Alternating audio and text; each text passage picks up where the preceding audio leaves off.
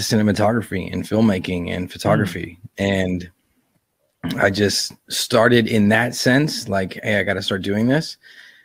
And then my interest took over. You know, my interest just took full control. It was like a Frankenstein experiment. Hey guys. And yeah, that's kind of the whole story. It's not, I don't have a big Batman background story. You know, like a lot of people are experiencers, and I love my experiencers. I love them all. I think they're amazing. But I have had strange experiences happen to me, but nothing where I could say like that I've seen a physical UFO or a craft like that. So I'm the everyday average gaucho, basically. Well, we like the everyday average gaucho. So real quick, let's just say hello to Jeremy Reese, alien scientist in the room. Welcome, my friend. Oh, you're muted. Was it? Nope, nothing. All right. Well, while Jeremy's figuring it out, let's welcome Carl. Which, by the way, how's it going? Carl Anderson and Jeremy Reese. Man, I got you guys confused all hell. I thought Jeremy Reese was Science is Religion, and I thought Science was Religion was Carl Anderson. I got you guys confused. So it's fun. It's fun that it's even better for me now that you're both in the stream. I'm sure not to get anyone confused. So Carl, welcome, man. Thank you for being here. Can you tell the people out there a little bit about your channel or the things that you're doing to bring more awareness to this topic?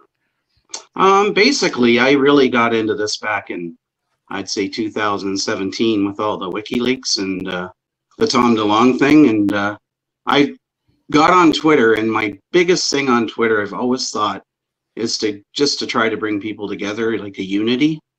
You know, I hate to say it, but sometimes you almost need a referee.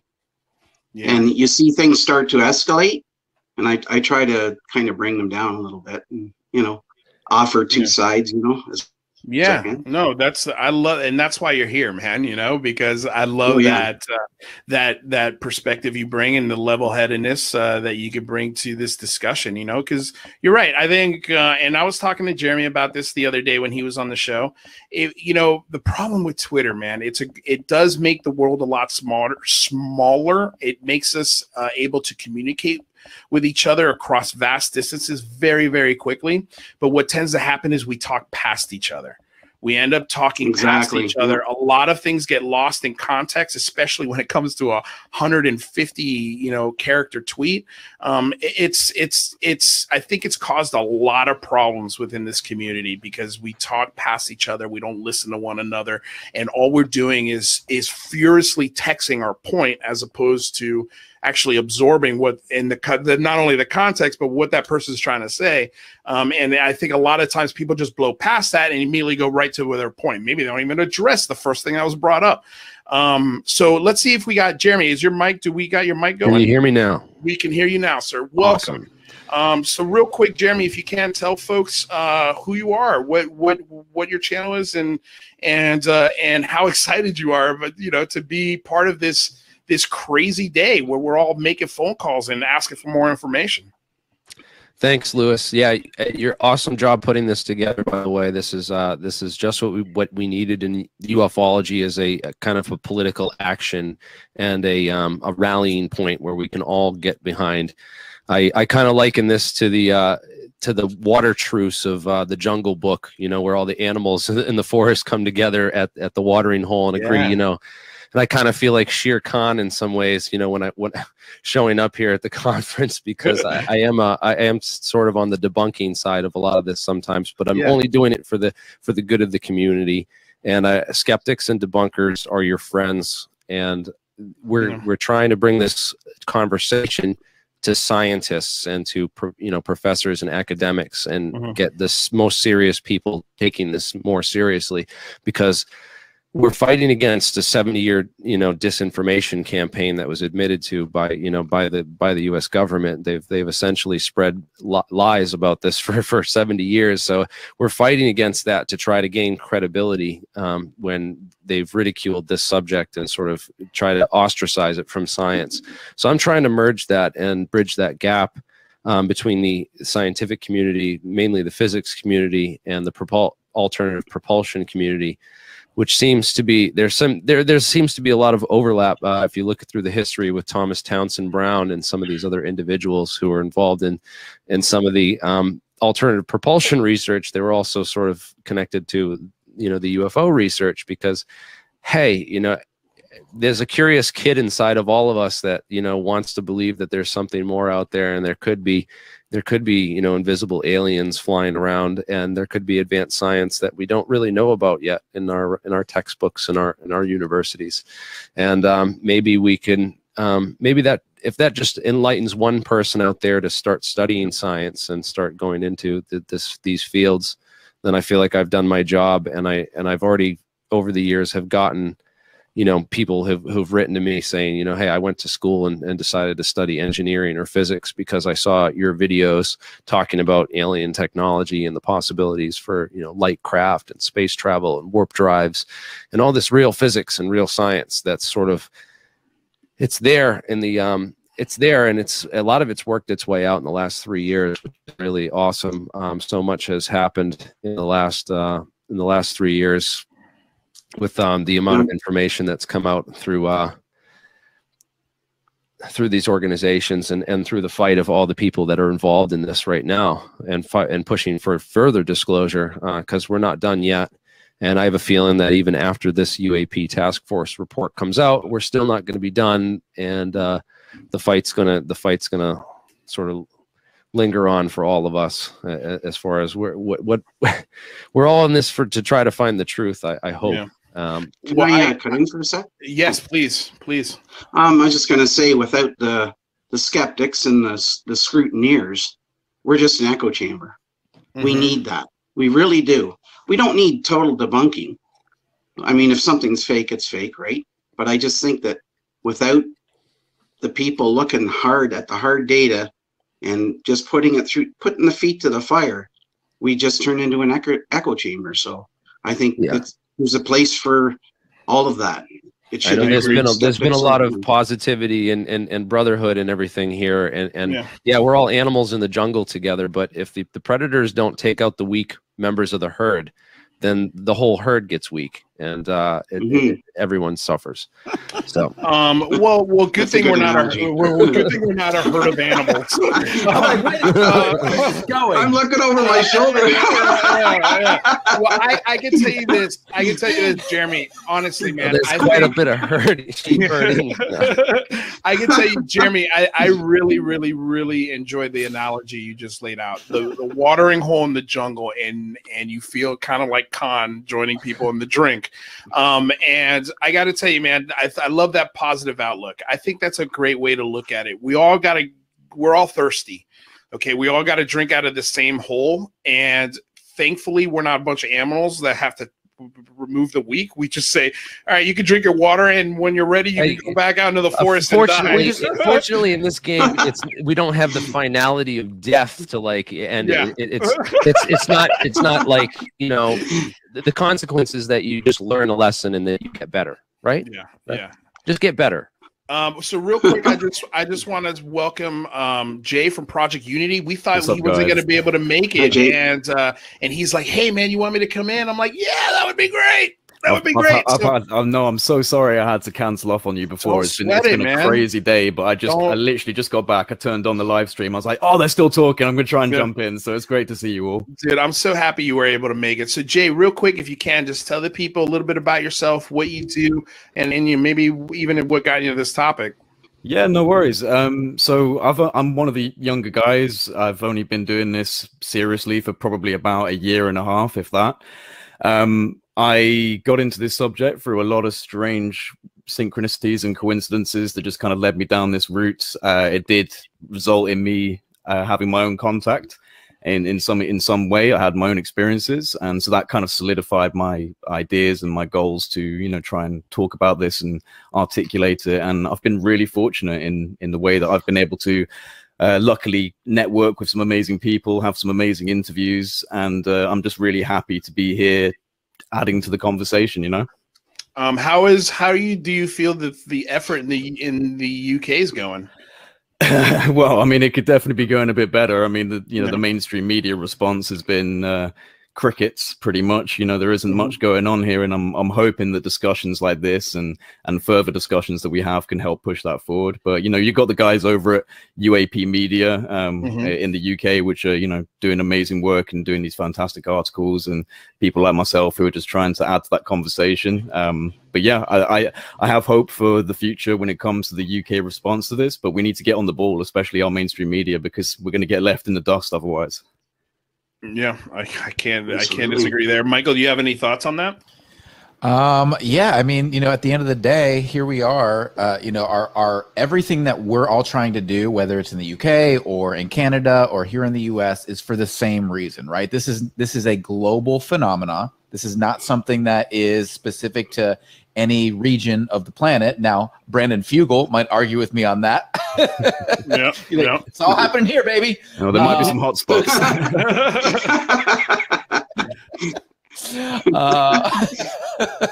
But that being said, this is something that, and you brought up this earlier, Luis, how this is something that can actually unite people, right? It doesn't have to be something that tears us apart. There's really I don't think anybody, from a political perspective, this is really a partisan issue. It is rather bizarre that right-wing news outlets are more likely to report on it, but CNN's starting to report on it and things like that as well.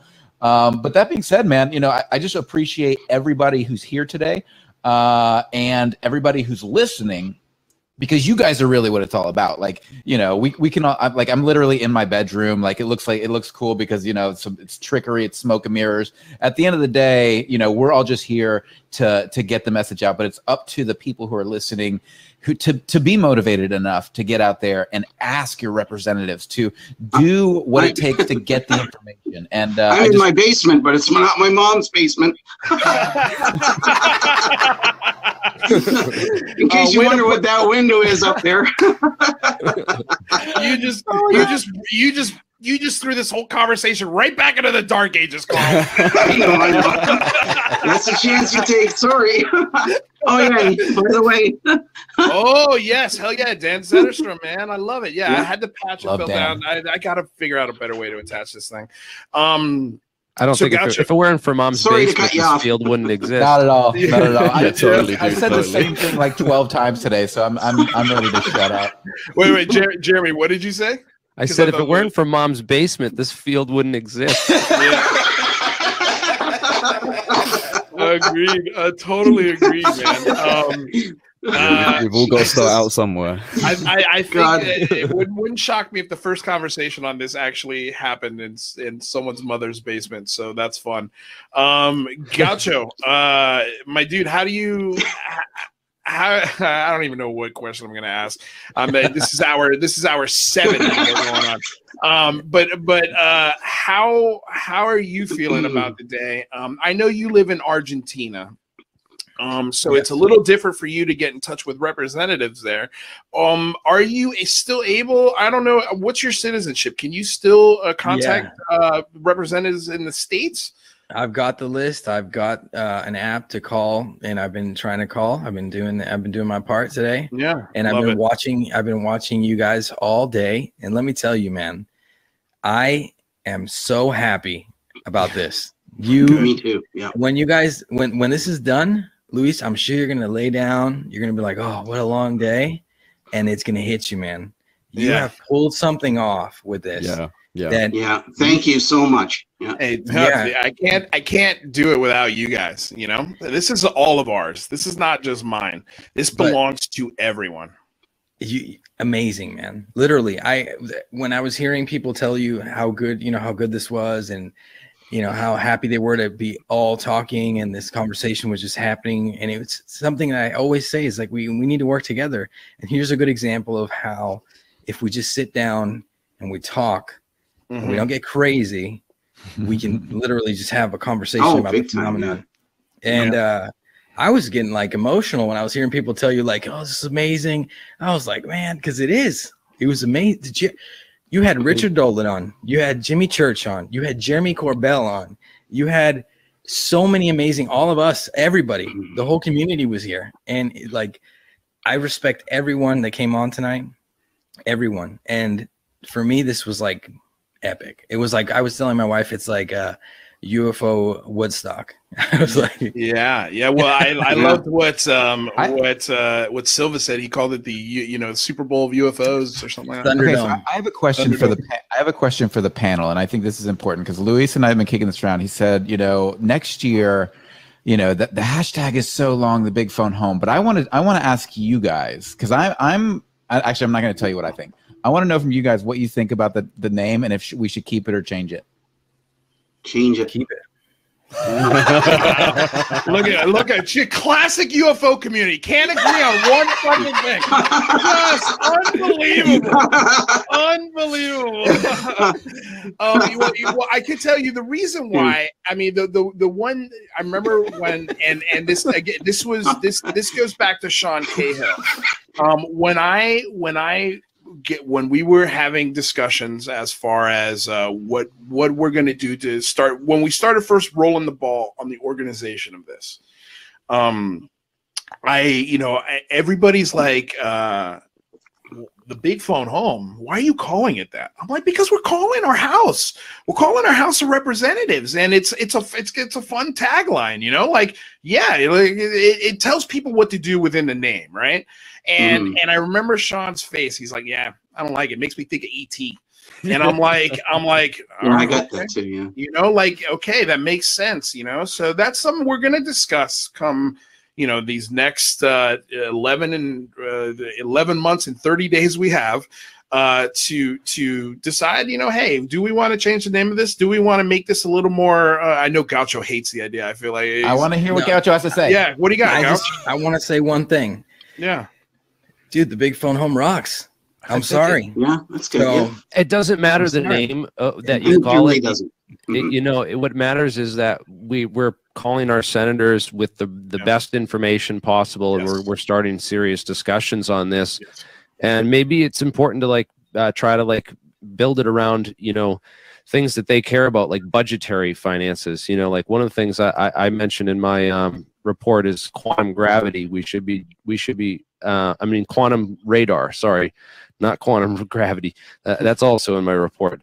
But quantum radar will tell us, will show us invisible objects. So I'm thinking that if we want to see these things and we know that there's invisibility technology, we want to open up the skies, quantum radar would be a great thing to be looking at, to be building and looking into, because it would unlock invisible objects in the skies. And there needs to be just more, in general, more eyes in the skies, like the sky. You mentioned Skynet earlier. I think that's a good point, a rally point for, what can we do about it? We talk about these problems. The problem is there's a solution, and as long as the solution involves funding for somebody, then it's going to get talked about and it's going to go places. I love the idea of not taking Skynet, because that is just the most terrifying thing to think of, Skynet from Terminator. But yeah, I think what he meant is Skyhub. But yes, dude, how cool would it be if you gave a Skyhub to MIT and somebody chimed in and said, let's get some of that quantum radar on this thing, why not? I mean, those are that's the inspiration we're looking for, can you explain exactly what that means? Because I never heard that before. Did I get the name right? Quantum radar? Yeah, so they take it's like a normal radar system, but they take a copy, they take a beam splitter and they take a copy of the photons. So you have your photons here, and you have the photons that you're sending out from your radar signal.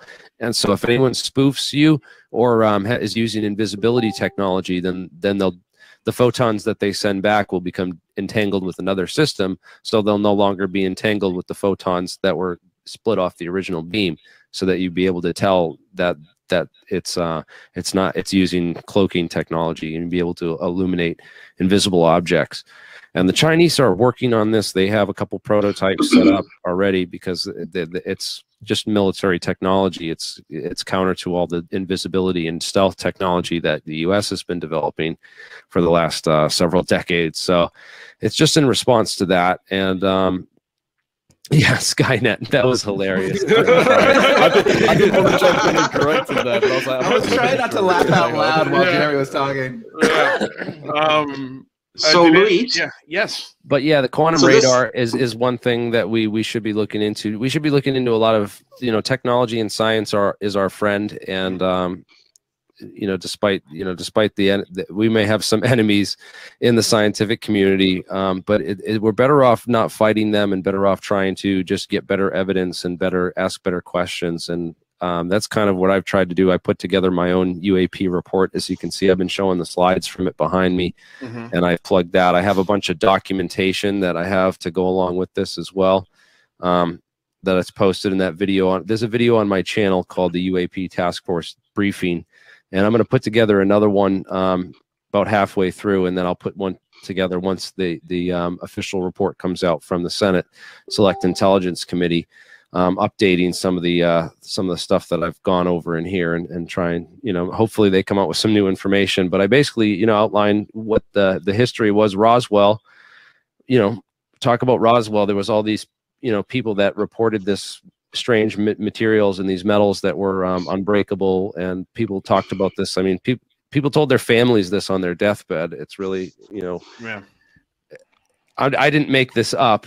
This is on the internet already, and obviously the material would have gone to this blue room at Wright-Patterson Air Force Base. That's where researchers have tracked it down to, and I included that in my report because the senator. Imagine if we got a congressional FOIA and senators to start going after this stuff.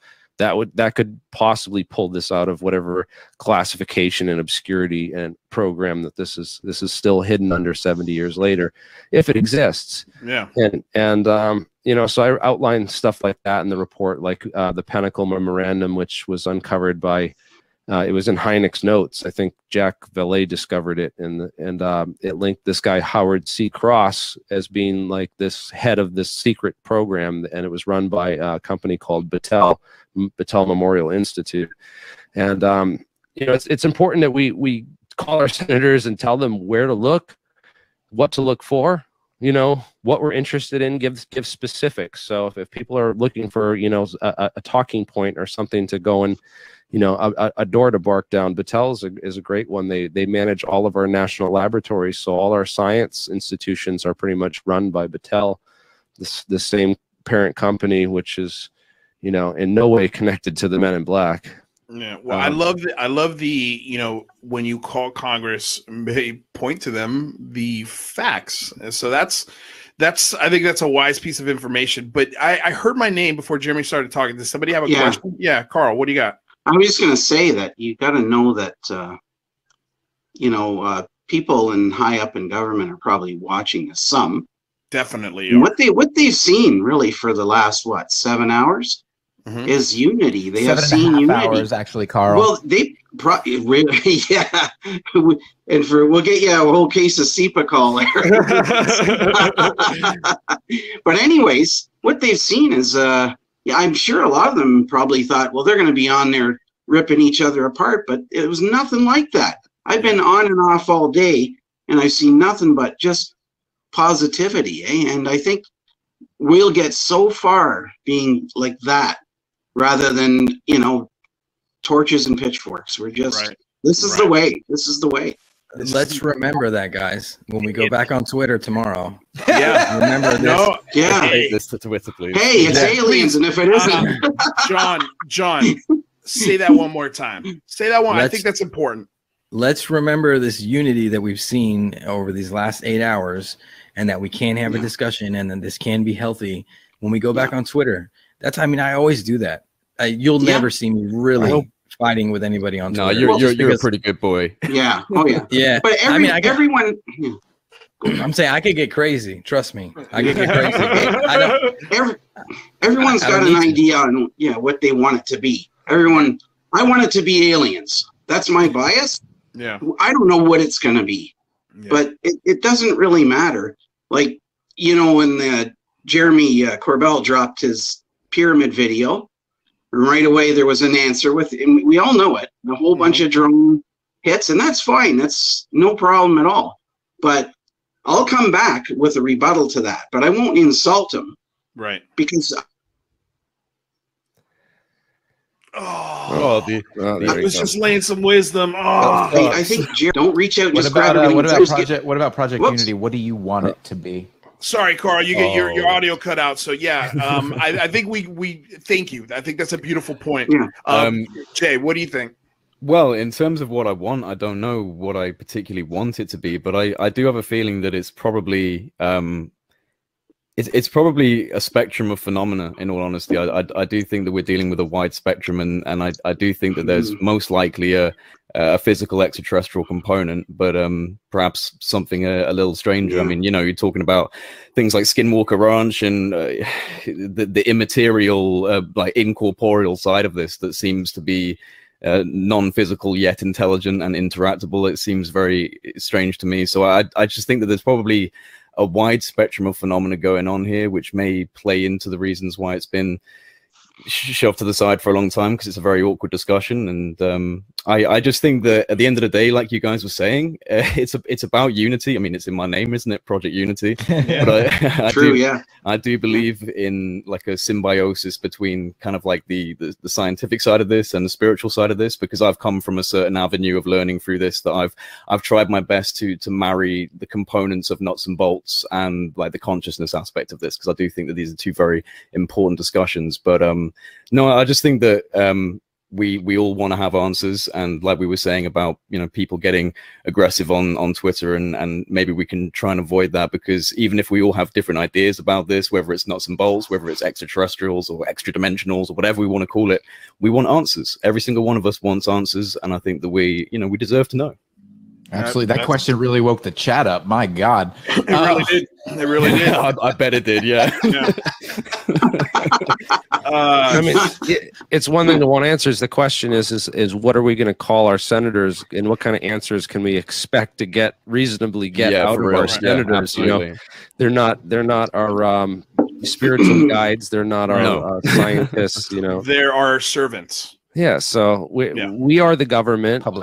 We're engaging in politics right now and being part of our government by having this conversation and getting together and heads together on this.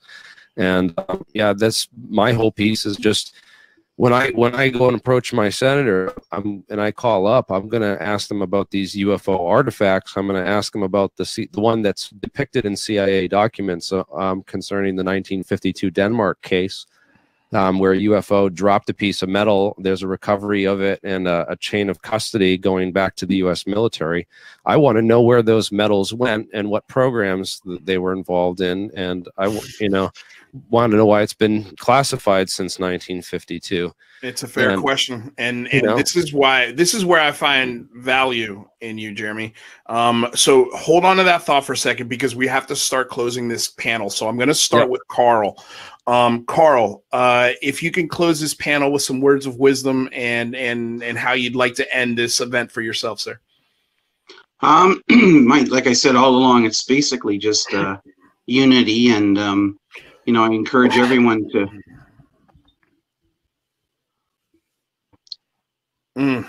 Oh, they keep doing that to him.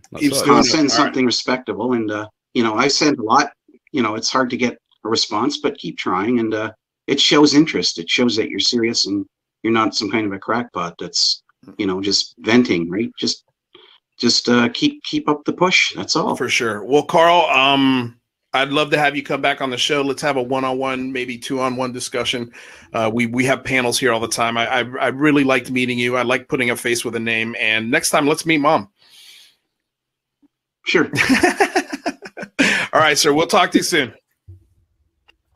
All right, so Jay, I'm going to you next. Same thing. How would you like to, end this panel and words of wisdom for people listening? Well, it's 1:36 in the morning here, so I don't know what the words of wisdom are going to be that I bring out of my head right now.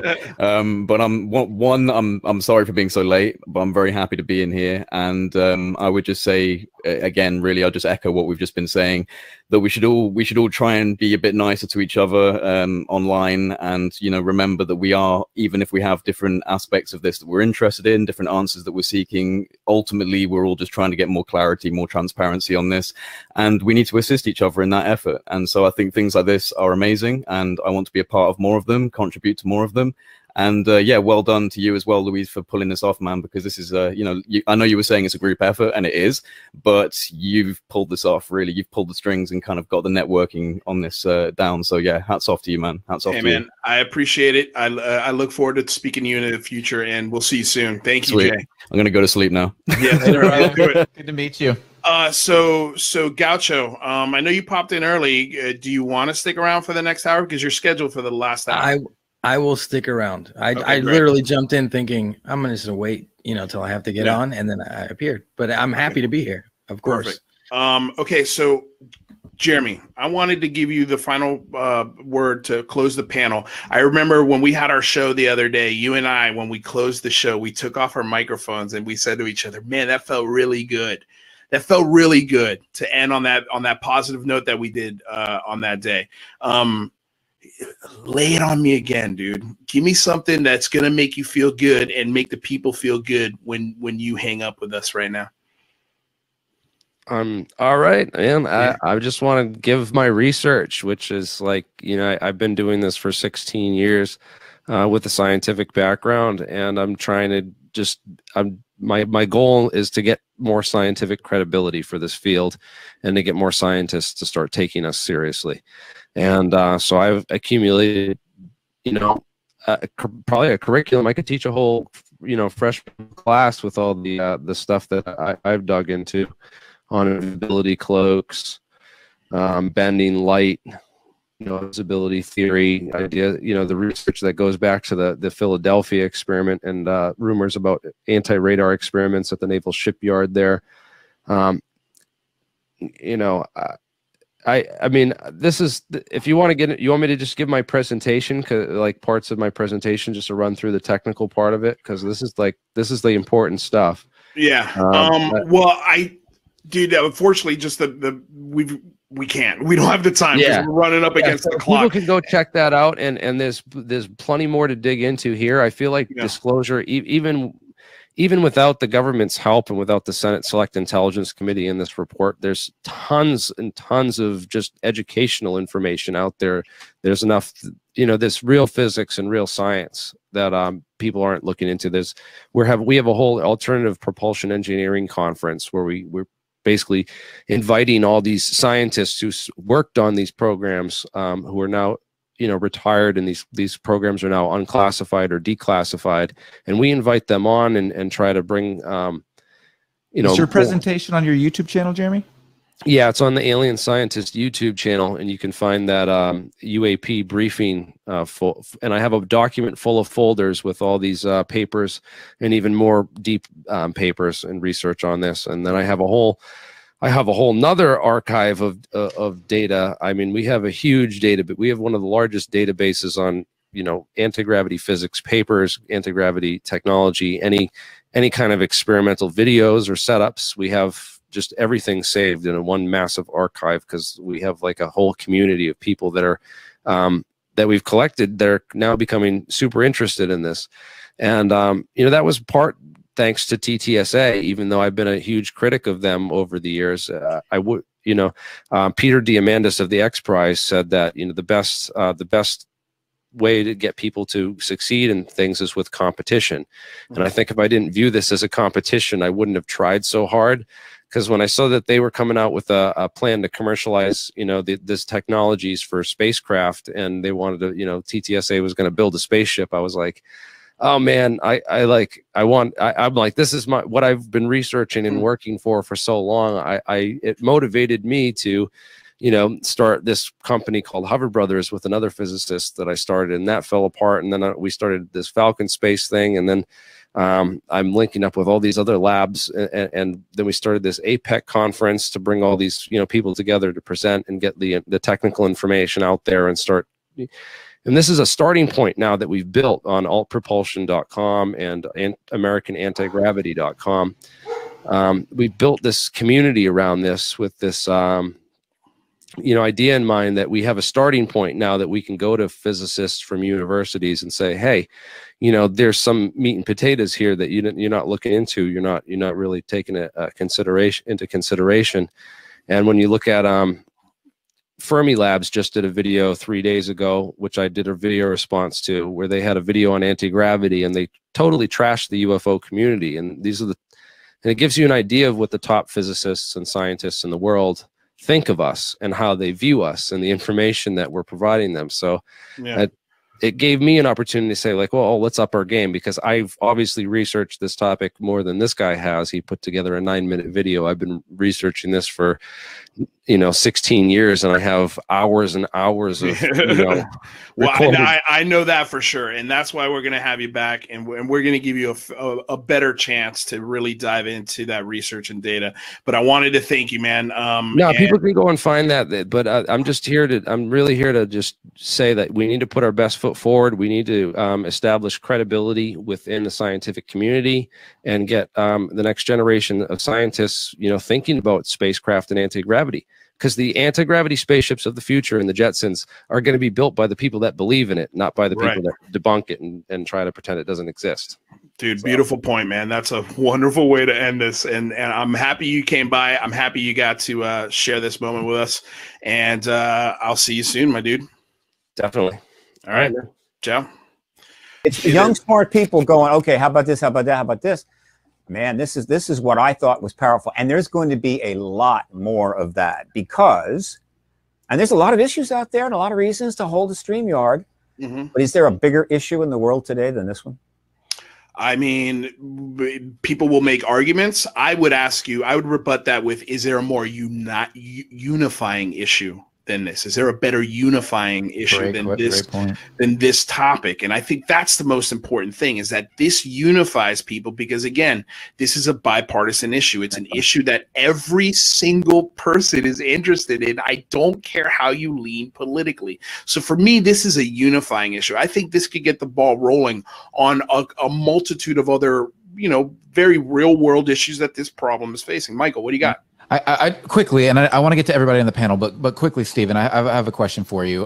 When it comes to exopolitics, when it comes to understanding what politics will be like, if and when there were a disclosure moment, or if and when there was proof of this phenomenon being something beyond conspiratorial, what sort of infrastructure, what sort of systems, what kind of things do people need to be doing, or what needs to be in place in order for us to ensure that the people's voices are heard in this topic, and it's not a purely top down just do what you're told and shut up? Like what's that for you? Well, first of all, I mean no disrespect, but the extraterrestrial presence has been proven. It is proven beyond any reasonable doubt, not once but 2 or 3 times over. So I just want to make that real clear. And you may say, well, wait a minute, if that's true, why isn't it like just all part of everything we do? Because the government spent 75 years making sure that it would be difficult to say those words and difficult to act on those words. And that's the truth embargo. And that's something that hasn't been talked about too much tonight, but that's great. That means it's more for me. And then to answer the rest of your question, look, by the way, I can't stay here too long because they're going to run me off the White House lawn here. I snuck on, and I got a little camera, it's pretty cool. But at some point, one of the guys on the roof is going to go, what the hell is going on down there? So, look, you all are trying to get people to encourage members of Congress to go through with hearings. Excellent. You're using all the techniques that have been used for a while. Excellent. But let me be clear. Where this is all going is back there. Okay, that's where this has to end up. That is where disclosure will come from. Now, I say that because that's what I define it as. So it's a tautology. But disclosure, as defined in the advocacy movement, is the President of the United States getting in front of a camera and telling us there's extraterrestrials here, however they want to say it. That's disclosure, capital D. Nothing else is that. Small d disclosure, all kinds of possibilities there. But disclosure that we're seeking for, the confirmation, the bridge to the next world, that has to come from there. Okay, but the way to there is on my other wall, which is an 8x12 mural of the Capitol building. Yes. Taken when there wasn't an insurrection going on, so it's very attractive. and so that's what we need to get to. And going through the hearings is not just a matter of, okay, we need some information, right? Because that's not, the hearings are let me tell you, the hearings are about much more than information, I can assure you. It's just that there are 7 committees that are the key committees that will be involved initially.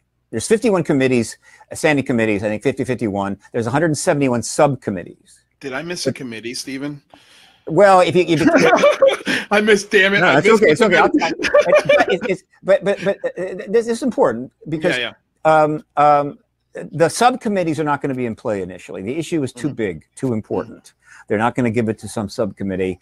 It'll be one of the main committees. There are 7. The House and Senate Intelligence Committee, the House and Senate Armed Services Committee, the House and Senate Homeland Security Committee, and the House Science, Technology, and Space Committee. Those are the 7 committees. And the 2 most important and the most prominent will be the House and Senate Intelligence Committees. Now, there are 540 voting or delegate members of the House and Senate. A significant portion of them are on one or more of those 7 committees. So the people that want to jump into this need to focus on those committee members. No disrespect to everybody else. But that is who you need to reinforce and say, I like what you're doing. I like what you're thinking. Make it as safe as you can and comfortable for them to make this maneuver. Now, I believe a lot's already been set up and in place. I think they're relatively ready to do it, waiting for the opportunity. But believe me, all the encouragement they can get, we will take. All right. And so those committees are going to hold the hearings for military witnesses that are going to be watched by hundreds of millions of people around the world. I assure you, when it's announced that those hearings are taking place, a lot of people are going to make that appointment television. Okay. Yeah, I can assure you. Definitely. Right? And so what you have there is a huge portion of the world's population, very large number of our members of Congress, the press, right? Okay. And military witnesses, all participating in essentially the final process. You see? So democratic. Everyone's involved. You talk about bringing people together. The military, the public, and the politicians on both sides are going to come together over those hearings, and there really isn't a hyper-partisan aspect of it initially. Now, once disclosure takes place, and we go into the post-disclosure world, and every other issue potentially connected to the ET issue will be in play. That's when they're going to start forming it out to the other committees. Subcommittee here, subcommittee there. I mean, because it's going to blow up. A billion things, right? But the lead up to disclosure, that is why this is so important. Any help that anybody can do to ensure that the members of Congress are not dissuaded or change their mind. They're going to go and have these hearings. They're going to bring these military witnesses in. Luis Elizondo is going to be leading the pack, I think. Mellon is going to be making the negotiations. If either of those gentlemen feel that I'm wrong about that, they can call me and I'll correct my statements as appropriate. But looks to me like this way it's going down. And so we're very close. And I would encourage you to have more of these. Oh, we will. Coming together. They don't have to be. It doesn't have to be a political activist thing.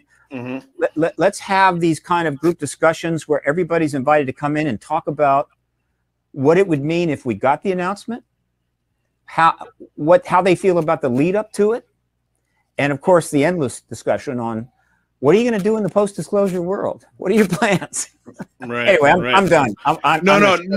No, it's okay, Stephen. Look, man, you are a ball of wisdom, and I think everybody in here is just like anybody when they listen to you. They're just like, God, don't stop. I agree with you. I agree with you on a lot of the things you said. So deep. I wanted to get your thoughts because you're a very interesting mind. I think probably the highest IQ in the room, safe to say right now. You know, so I always love. Oh, look at Stevens. He's like, "Who the hell is this?" I agree. I'm not disagreeing. I'm not disagreeing. All right, I've read his stuff. I've read his stuff. He's a brilliant man. So I wanted to get your take, man. This is the first time we've ever talked. And by the way, we're gonna have you back because again, I keep saying this. I'd love to have a long form discussion with you, but you know, this event was just it was so much to plan, and I didn't get a lot of time to squeeze these people in before the event. But definitely after, my friend, you got to come back. But just please share your thoughts.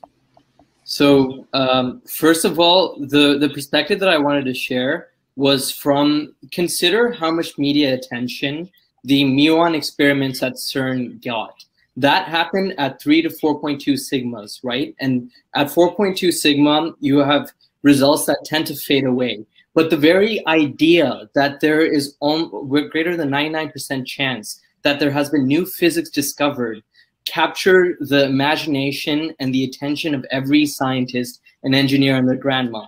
That was just from a 4.2 sigma result. When you look at the UAPs and the incidents that we're dealing with here, I firmly believe that given the right amount of data, we'll be able to build a similar statistical argument as to why there is new physics that goes well beyond 4 sigma confidence, right? Past 6 sigma, 99.999% confidence. And so when we take that approach and argument, I believe that there is a way to get all of these physicists, the top minds in the world, to properly look at this. They'll get more excited than they will get from the CERN experiments. So that's just the way that I wanted to, frame this. That's a hell of an introduction, man. I love it. I mean, this is why I gotta have you back, because man, Mike, I can't wait. You know what? If you can't make this work on your end, let's invite Deep, and we could do this on my channel, and let's really. I love to talk to both of you guys. Down. Let's get deep with Deep. By the way, Steve, I just want to say one thing, Steve. Your work has been inspiring from the get-go. The younger generations will know your name. So I think that, I know that's not about your ego, but thank you for all the work that you've done. And really for all of you too.